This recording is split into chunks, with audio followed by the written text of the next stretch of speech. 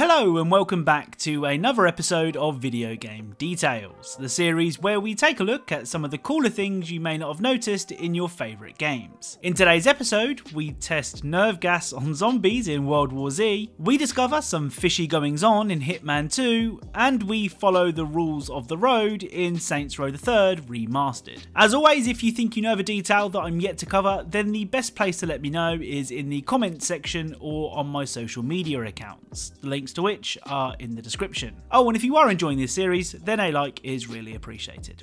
Anyway, without further delay, let's get started. So first up, let's take a look at a detail we covered in a previous episode of this series. In episode 10, we witnessed a man buy a new gun in Red Dead Redemption 2. Yeah, and just stop waiting around. It ain't funny. No, relax. Jesus Christ. God damn it. Are you okay? Well, in that video, we didn't actually follow the poor guy to see where he went. Well, it turns out if you do follow him, he goes here.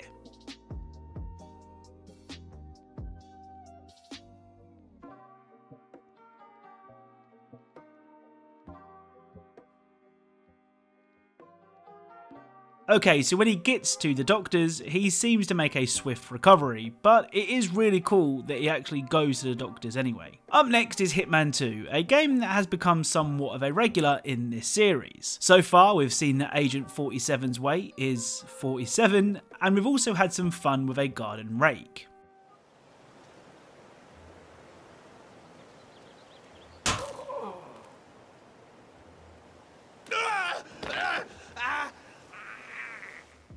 The first detail in today's video can be found on the Ark Society mission and requires you to follow the Last Honours mission story. If done correctly, you'll end up in an open coffin where various people will come and pay their respects, including this woman. Capable of a thing like that.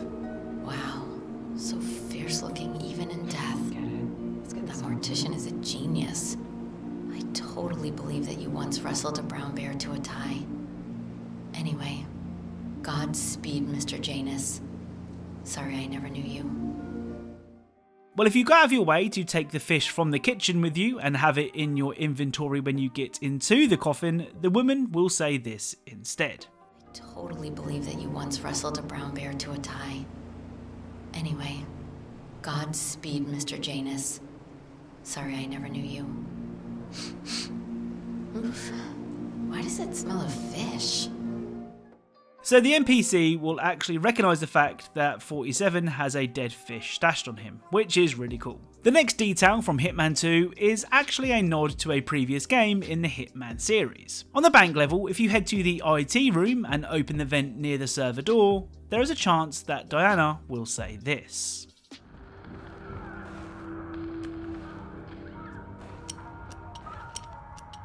I know what you're thinking, 47. You won't fit.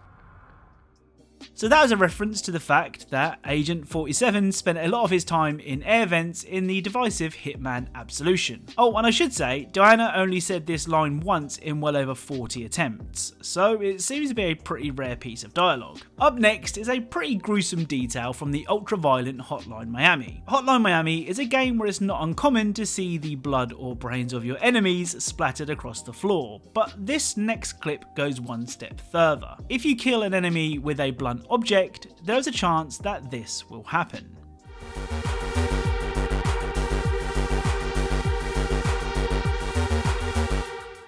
Yeah, enemies will sometimes wee themselves. Moving swiftly on. Right, it's time to take a look at a couple of cool finds in SpongeBob SquarePants Battle for Bikini Bottom Rehydrated. Battle for Bikini Bottom is actually a really good game, and I never played the original, so there's no nostalgia here. It's your typical 3D platformer collectathon, but sometimes it's nice to just sit back, relax, and collect some golden spatulas. The first detail of note in Battle for Bikini Bottom is actually one of the idle animations in the game.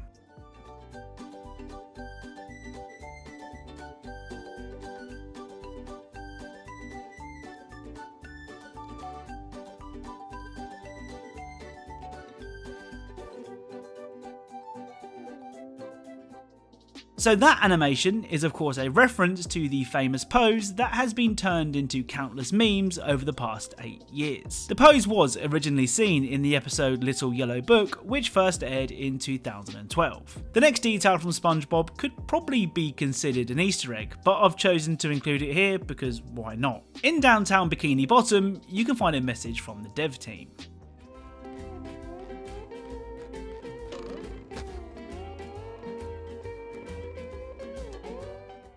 Up next is a detail that has been suggested so many times in the comments of previous episodes that I thought it was about time that I covered it. In Saints Row the Third, if you have a destination set in your GPS, this will happen.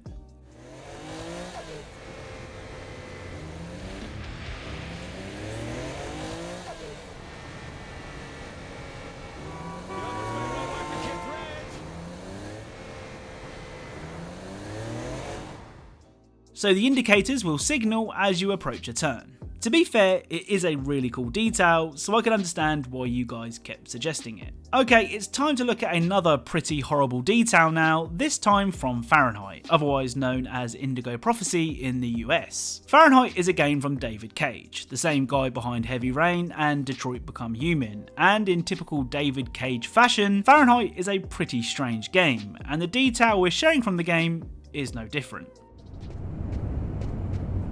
That should help my migraine. Notice reads, "Don't take with alcohol."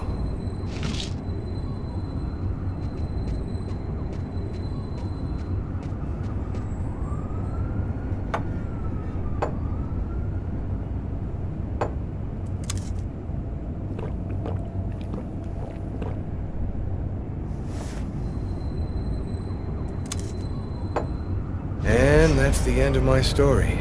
I mixed alcohol and medication and I lost consciousness. Suicide or accident, what's the difference?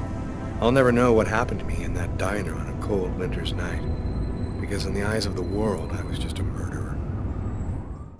So taking the pills from your bedside table and drinking the alcohol found in the kitchen will kill Lucas, ending the game. Yeah, this one's pretty dark. Up next is the underrated World War Z game. It's a surprisingly fun zombie shooter that seems to have gathered a pretty dedicated fan base since its release in 2019. The detail of interest from World War Z is actually really cool. During the Moscow chapter of the game, you have the chance to test some nerve gas on a group of zombies, with predictable results. Amber was a makeshift testing lab before they all turned. At least we know it works. A little bit of karma. Well, later on in the same chapter, you once again have the opportunity to gas more zombies, though things don't go as planned. Somebody, activate the vents!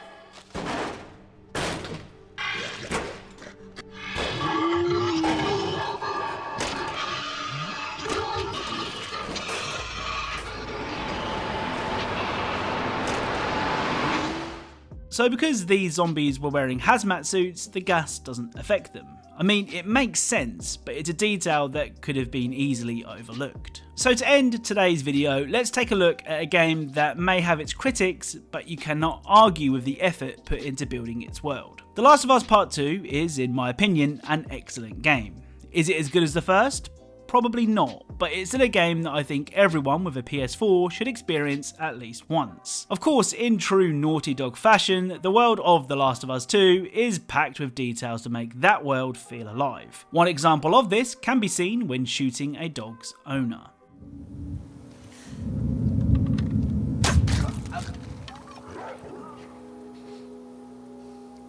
Something wrong, boy?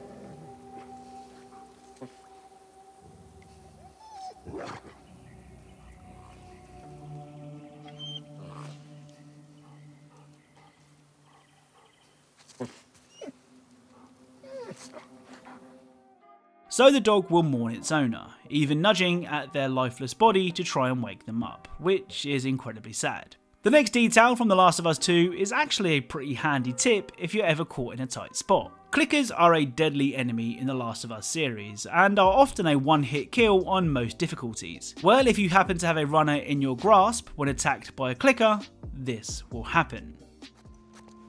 Watch out!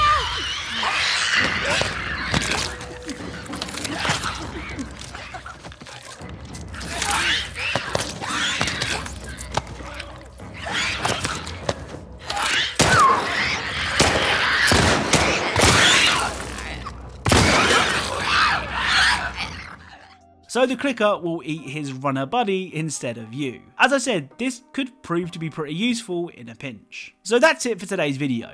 If you enjoyed it, then a like is really appreciated. If you're a fan of Easter eggs and secrets in games, then perhaps consider subscribing, as that's what this channel is all about. If you want to support the channel further, as well as see your name in the credits and get access to videos early, then check the links to my Patreon in the description, or become a YouTube member by clicking the join button. A big thank you to the following patrons and YouTube members: Claire Lawrence, Funky Guy, Old Gen Gamer, Nicholas J, Tremure, DJX Gaming, Kevin Hummett, and Taco622. Thank you all for watching, and I'll speak to you all soon.